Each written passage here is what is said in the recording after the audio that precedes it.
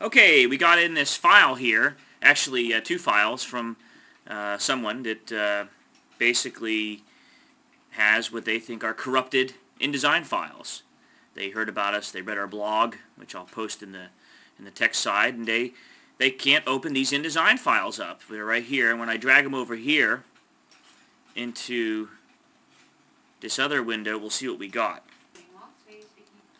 I've got the two files that we just got right here. You know, they appear to be InDesign files, .INDD, but when I try to open them in InDesign, we get this message.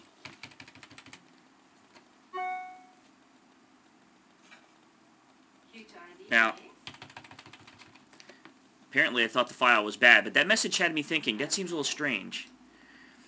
So what I did was I took the file and I dropped it on the trusty FlightCheck. Look, if there's something strange with your file, it's not outputting correctly, something's not happening the way you'd think it should, drop it on FlightCheck. FlightCheck checks 50 file formats, and it will tell you what it really is. And what we see right away is what this file really is a PDF. We can see the original file has a similar name. We can see the number of revisions. We can see the author. But we can also see how it was created with Acrobat Distiller 8.1.0. Right there, right in front of us, we can see it. We can see all the images used, etc., etc., etc. So it's quite clear this is probably just a PDF. So instead of charging this person $79 per file, all we need to do, the next step is simply change these to .pdf. Use .pdf. Double click it, and there you go. It opens up in Acrobat. We have a full PDF with all the different pages here, etc., etc., etc. So, just a little interesting one, how FlightCheck can be used for more purposes than you think than just plain pre-flighting. And this is just one example, and we have many other movies of FlightCheck being used to compare files, to do various things. It can check, like we said, 50 plus file formats, including PDF, but also, of course, your native files as well.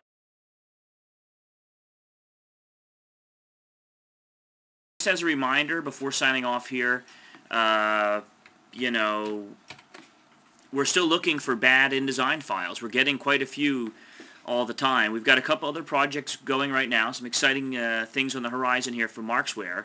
But in any event, we're still busy with collecting bad InDesign files, and we will try to fix them for you at a no cure, no pay, you know, proposition. So send them over. If we can fix them, we'll let you know. It's only $79 to get the file fixed, and just, you know, send them over to sales@markzware.nl. If the file's, you know, bigger than 5 or 6 megabytes, please first email us for your, you know, for RFTP information. Once again, we'll post a blog link here that explains how we do this recovery process, because it's quite unique. To recover a bad InDesign file, we use Quark Express with Markzware's ID to Q installed. We import it into Quark.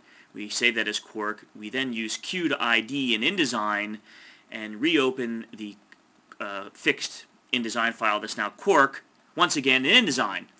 So, yeah, believe it or not, it works. And, you know, still send us your files on sales@markzware.nl.